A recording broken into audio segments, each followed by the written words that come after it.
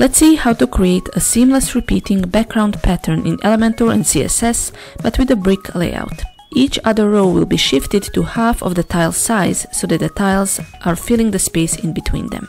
We will start by using a container or a section in Elementor, and we will give it a full viewport height. So in minimum height, we will set this to viewport height and type 100. If you go to Style and use a background type and set the image that you want, you can then go here and set this to repeat, and also set the display size to custom and adjust the width of our tiles. Now the problem with this native Elementor background feature is that the rows are directly under each other, so we cannot really create the brick pattern. In order to do that, we will remove this image and apply it directly in CSS. Go to the Advanced tab, and if you are using Elementor Pro, you will have this custom CSS field.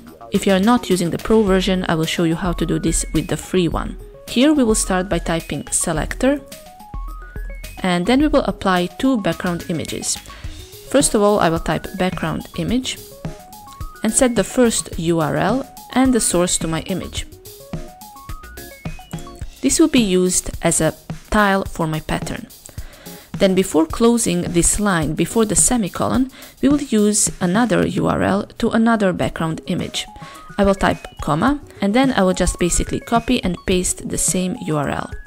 This will create another background image where the first background image will be used for odd rows and the second one will be used for even rows. Now we can set the background size, and let's put something like 100 pixels by 100 pixels. The next thing we want to do is set the background repeat to repeat. It is already set to repeat, but we want to make sure that this setting is on.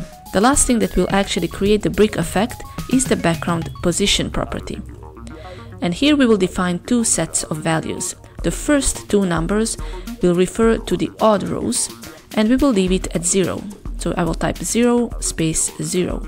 Then I will type comma and define the second set of values. And this second set will mean the background position of this second set of rows, or these even rows. In my case, the background size is 100 pixels, which means that the shift will be half of that. So it means 50 pixels horizontally and 50 pixels vertically. And this is how we create the background pattern. Now, if you are not using the Pro version, you can achieve the same effect with the free Elementor version.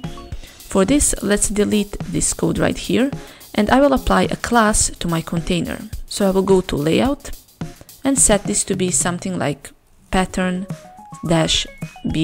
for background. Now I will remember this class, and I will go to my simple custom JavaScript and CSS plugin. That's the one that I'm using to use custom CSS code on my Elementor websites. And I will type here .pattern-bg, and I will use the same code that we used with Elementor Pro version. Just instead of selector, I'm typing the class name here called out with a dot.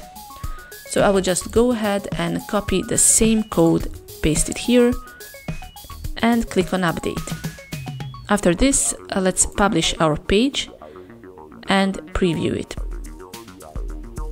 And there you go, you can see that we created the same pattern using Elementor free version.